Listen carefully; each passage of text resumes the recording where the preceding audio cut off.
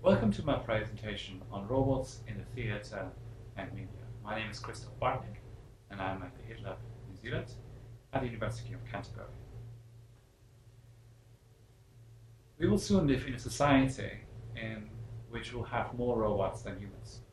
Already today we have more mobile phones than humans. Isaac Asimov envisioned that the ratio of humans to robot in the future will be somewhere around 20,000 to 1. I'm certainly looking forward to have a lot of robots doing most of my work, in the sense those type of works that I don't really like. However, of course, this is still to some degree science fiction. And this is exactly the point. How do you know about robots? If you ask this question to the general public, like non-HRI people, the answer that you usually get is that, well, I know it because I saw it on TV. And this is partly the problem. Most of the knowledge that people have in our society about robots and what their role might be and how to interact with them has been formed by the media. However, there are different types of media, and some of them are more interesting than others. The theater is particularly interesting to us and to HRI, the field of HRI in general, mainly because you need to actually have robots on the stage, and all interaction has to be live. This brings the whole interaction scenario much closer to what you would normally have in a HRI interaction at home or otherwise. In the movie, you can fake anything you want. However, in a theater production, it actually has to work. However, the big disadvantage of a theater production is that only very few people will have the opportunity to actually see it. Most of you will probably have seen more theater productions that have been recorded on video and then played back than actual theater productions themselves. There is even a big discussion within the field of HRI whether video or video recordings of robots can actually be appropriately be used as a replacement for robots. So instead of actually interacting with a robot right in front of you, you would interact with a video recording of a robot. Now, in this study, what I did is to look at how the media communicates about robots and what are the stereotypes and issues raised. Because these issues and stereotypes are what forms the knowledge of the people when they first interact with robots. When we bring people into a laboratory and they for the first time have a chance to interact with an actual robot, their interaction is based upon the previous knowledge that has been formed by the media. Now, of course, it is quite impossible to talk about all the robots that have been described in the media, in all the books, in all the films, and in all the theater productions. So, to that end, we have to admit that we had to make a selection, and that the conclusions that I draw on this are, of course, a personal interpretation. It is certainly not a scientific fact. Now, I believe that theater can be a role model for human-robot interaction. Actually, a lot of HRI studies are very much like theater. Very often you have an experimenter behind the curtain who would actually control the behavior of the robot. This is necessary due to the limitations of artificial intelligence and speech recognition. Robots these days cannot easily interact with humans. They do not understand what they say, and very often the interaction is so complex that it really does require a human brain to act appropriately. Now, this is actually a form of a mild deception. You put the robot in front of the people, make them believe that this robot is actually smart and it does understand, whereas actually there's a human in the back. The situation can also be compared to a form of stand-up comedian type of performance.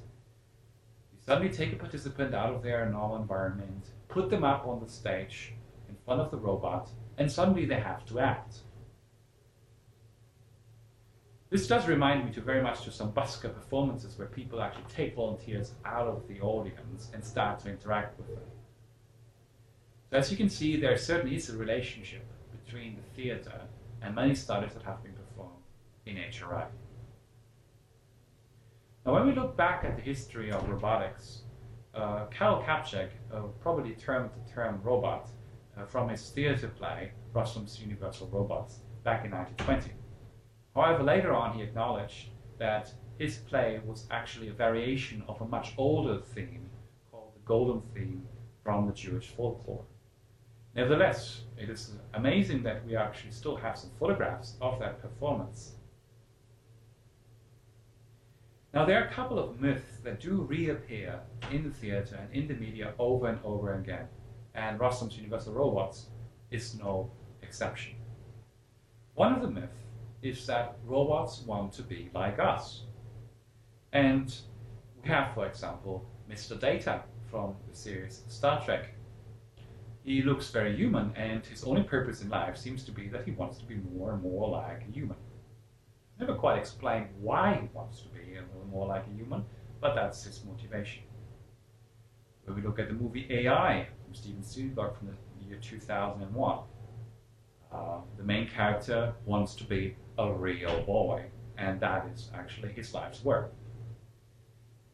We have The Bicycle Man, based on an original story of Isaac Asimov, played by Robin Williams. And again, you have a robot that spends years over years becoming more like a human, exchanging its metal appearance to that of a human, even arguing in court to be considered a human being, and even sacrificing himself.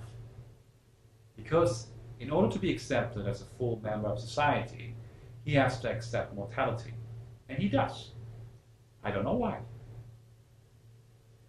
You even have androids which do not even consider themselves as being robots. They believe themselves to be humans. Rachel from the movie Blade Runner is such a case. The engineers planted some artificial memory in her brain, and she honestly believes that she is human. Now, why would we do this? Why do we go on and having all these robots wanting to be like us? And in my perception, this is a form of flattery. We flatter ourselves. There's nothing better in the universe than to be a human. And if you have a robot that is already stronger and smarter in many respects, there has to be something to maintain our superiority, and that essentially is the essence of human being. And this is what the robots try to approach.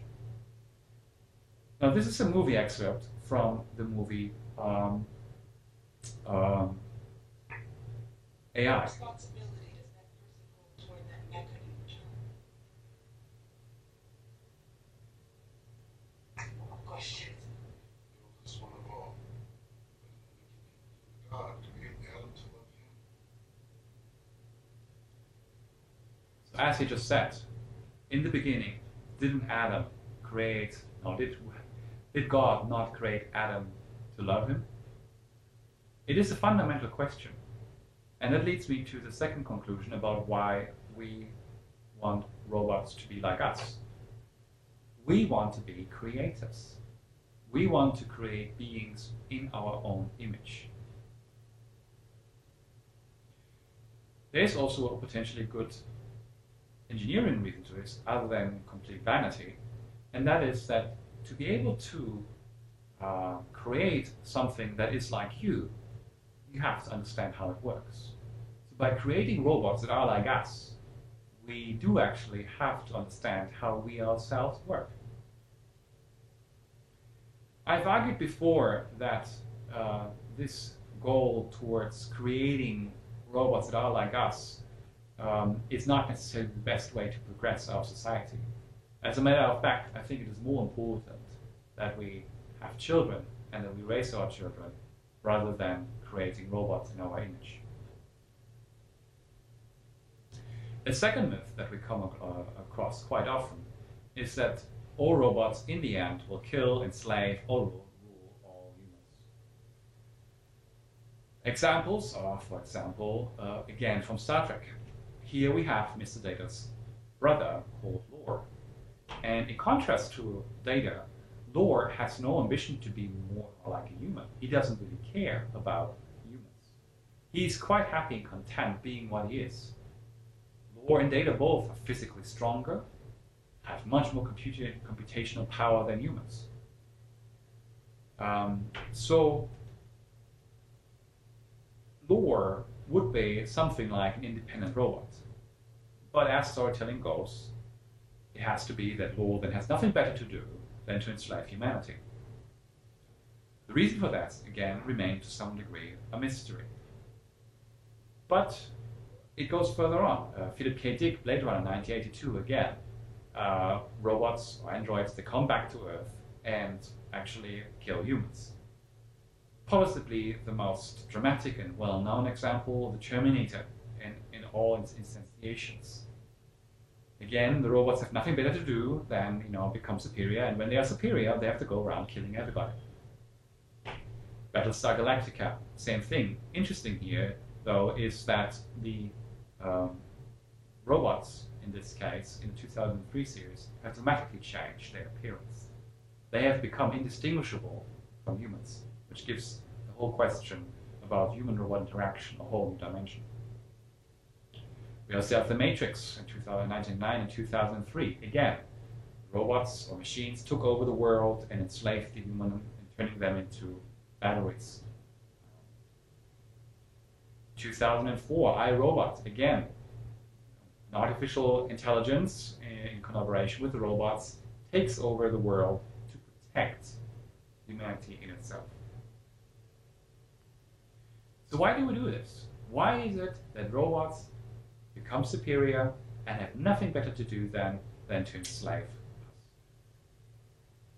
And the answer to it actually lies in the first myth. We create robots in our image. We imagine them to be like us. And what did humans do when they encounter inferior species? When we look back at the human history, this is what happened. Conquistadors. We go out to the world, we find some natives, and we've got nothing better to do than to enslave and kill them. We declare a whole race to be inferior and gas and kill them. Slavery could only be upheld by the assumption that that some humans are of lesser value. We dehumanize them. And of course there have been some issues for robots or some rules being proposed by science fiction writers, Isaac Asimov, that the 3 laws of robotics that would protect humanity from this to happen. And here you see an example of what this would be looking like.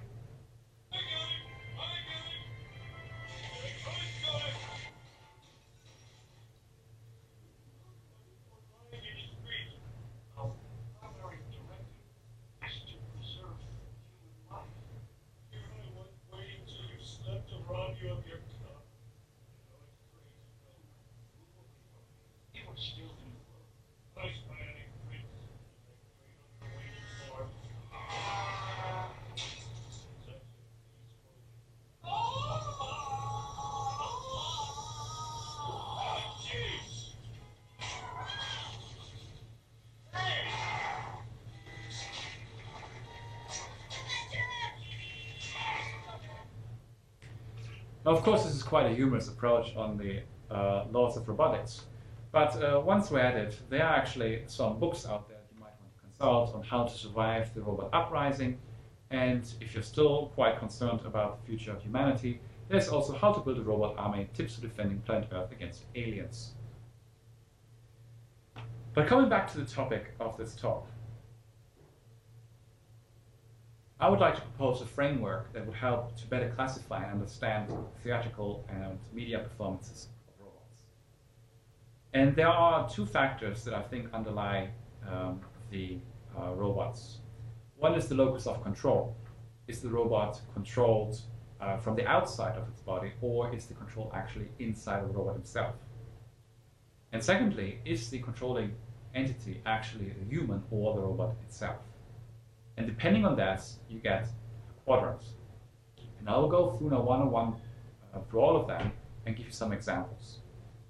Let's start with the example where the control is actually inside of the robot, but the controlling entity is a human.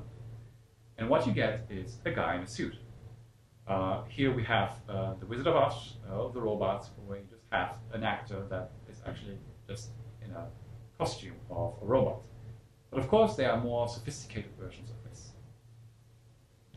What do you think? What is the suit? Who is in there?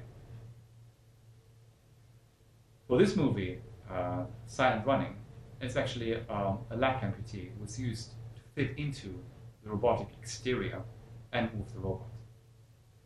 And how many of you know Kenny Baker? Kenny Baker was actually the person who was operating R2-D2. And we also have some other more fun examples of people in a suit pretending to be like robots.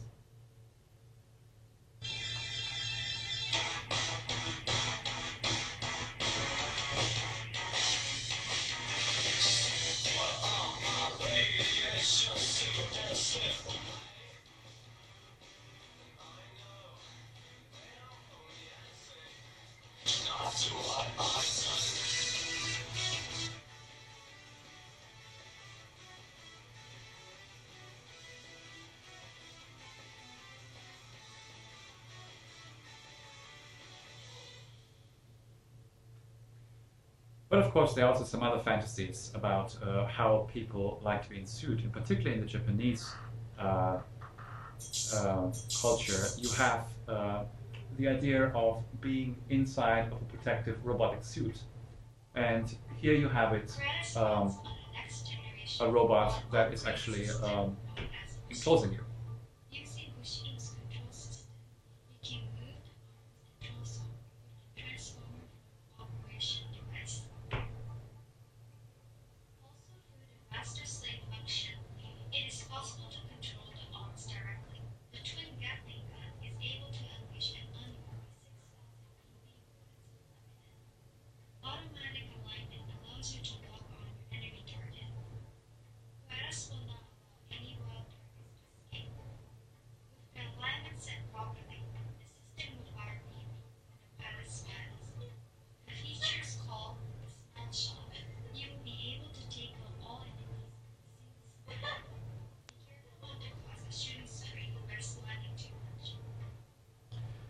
Well, I'm not quite sure how a smiling trigger would work, but still interesting.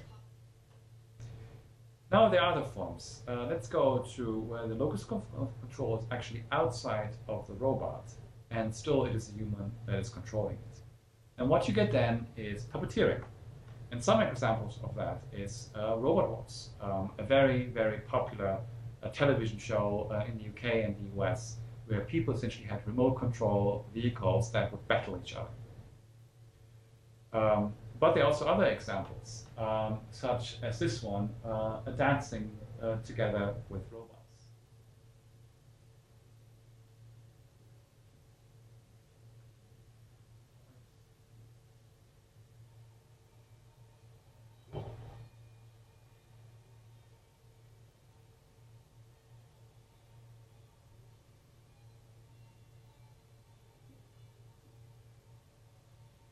In this case, we've got some quadricopters that do interact with an actor on stage. But of course, these quadricopters are being remote controlled. We also have our own example here from the HitLab and Z, where we have an actor and he's going to perform haka.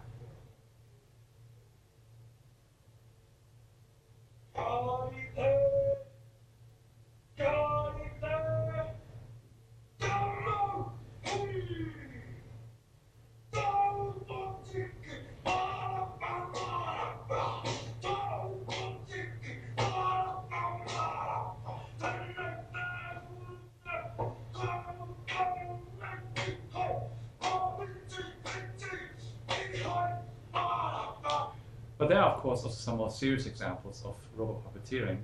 And here's an example of an event that took place in the US. And it's not playing. Well, we'll just go on to the next quadrant then. Now, we do have some examples of where the locus of control is actually inside of the robot, and it is the robot himself that actually does control. And here's a very early example, 1939. And so, ladies and gentlemen, with a great deal of pride and pleasure, I present to you Electro, the Westinghouse Mono Man. Electro, come here. And here he comes, ladies and gentlemen, walking up to greet you under his own power.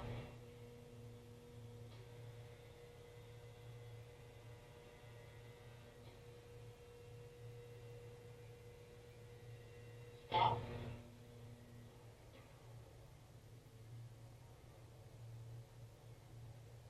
You see, all I need to do is to speak into this phone, and Electro does exactly what I tell him to do.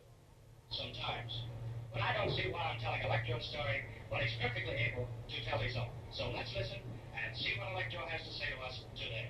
All right, Electro? Will you tell your story, please? Me? Yes, you. Okay, Toots. Ladies and gentlemen, I'll be very glad to tell my story. I am a smart fellow, as I have a very fine brain of 48 electrical relays. It works just like a telephone switchboard. If I get a wrong number, I can always blame the operator. And by the way, I see a lot of good. Now, this might almost look like it was remote control, but actually it wasn't.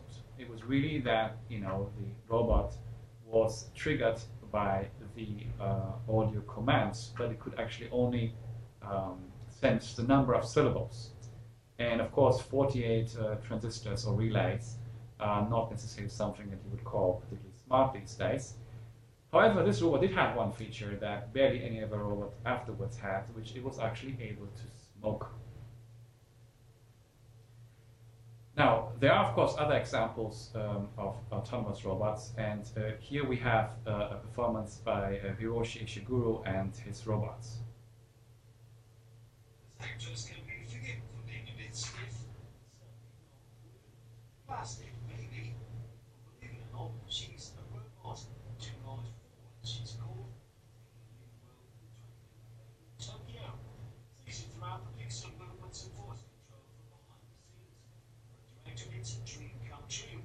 An actor who does exactly what they're told. Louisa Hirata is the man behind Sayonara. For me as a director, there's nothing more appreciable than robot actors, all kinds. Their acting problems can ultimately be solved only if I can invest enough time. The audience always loves to see them acting.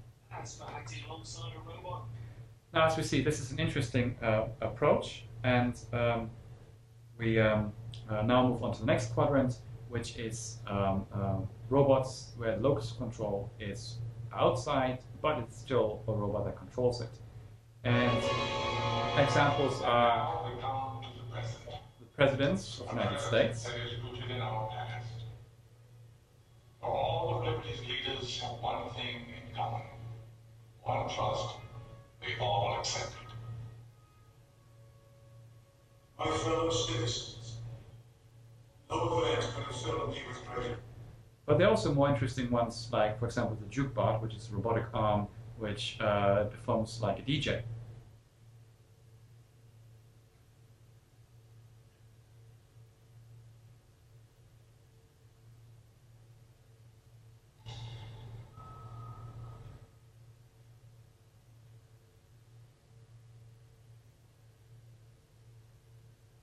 The robot in this case does of course not have intelligence inside, but it will be connected to a computer. But as you can see, this is a very interesting performance. But there are also themes that come back over and over again, and they all circle around the similarity or the lack thereof between humans and robots in terms of their mind and their body. So either you can argue that a human or a robot is very much like a human in terms of, think the same way or might look like the same, or it might not. This leads us to 4 different types of themes, and again I will go through them to give you some examples. So if you look at an example where the mind and the body is the same, an interesting example is the Logos Foundation in Belgium. In this robotic performance, the actor and director of the Logos Foundation actually argued that to be on equal grounds with robots, humans need to be naked when they perform with robots, because robots are naked when they act. So this performance tries to highlight the equality between humans and robots. We also have Tufir Havat from Dune, a human that is, well,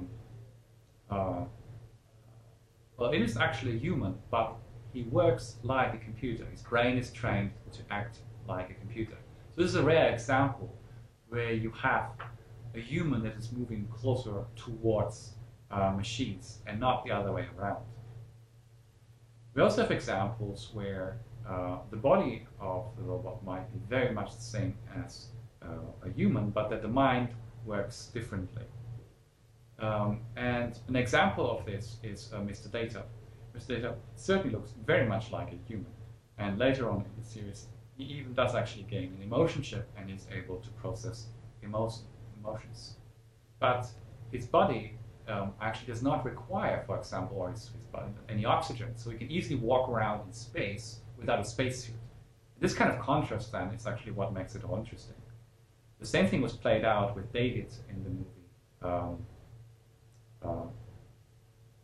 well, in one of the recent science fiction movies. We also have type 3, where we have the mind being the same, but the body being very different. An example of this is Johnny Five from the movie Short Circuit. Again, you have a robot that clearly is not like a human, but that does have a lot of similarities. It can express emotions and so forth. When we look at robots that are both different in terms of human, in terms of mind and body, something that comes to mind is the Oblivion drone from the movie Oblivion. Doesn't look like a human, doesn't think like a human. So why are we then so obsessed with this similarity between humans and robots? And in my view, every story needs to have a tension, otherwise we'll just be bored.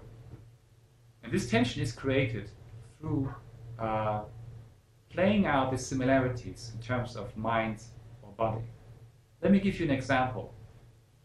Here you see my beloved 2 children, and the interesting thing is that when people look at them, and depending on whether you have an Asian background or whether you have a European or Caucasian background, you will be able to sort of consider them to look like you, but not exactly. I have the pleasure of being married to my beautiful Japanese wife, Aya, and our children are therefore mixed. And it has been shown that children of mixed backgrounds have a tendency to be particularly beautiful. I'm not saying this because I'm proud of my own children, but this is actually a scientific fact. People see themselves in them, but they also see something else in them. And it is this tension that creates the attraction that everybody has to look at them. But talking about attention or attraction, or the tension that is required to uphold the story, I was recently asked to write a piece on the recent UN reports on the usage of autonomous weapon systems. And I wrote a quite interesting article, I thought, and gave it over to our media representative here at the university. And he came up with the headline, "Autonomous weapon systems will come from the air, not the ground, UC Robot expert says." I did indeed argue that, that the current threat of unmanned robots currently come indeed from the air. We got all the drones flying over us. But that was not the main point of my article. My article was about the moral responsibility that we have. So in the end, after some negotiation, we've been able to agree on the title Death by Robot, Who Will Be to Blame, which I think was a step forward. But still, as you see, it does require, a good story requires attention. And a story where there's no conflict is quite boring. HRI is to some degree like theater, and humans that come to our experiments, interact with our robots, have most of the knowledge from the media. And therefore it is important to understand this media, to understand the preconceptions and ideas that people have about robots when they first interact with robots. Of course, in the future, when robots are more common and people will have them at home, interact with them every day, this will become of lesser importance. But right now, it is very important to understand this. Also, a lot of the interaction that we actually program our robots to act out would benefit from the experience that the field of theater has to offer. Acting like a robot, or just acting, is hard, and to get it right is not easy. And having to formalize this so that you can actually put it into the brains of robots is also not an easy task. So I believe that theater and the media are both very important topics for human-robot interaction. Thank you very much.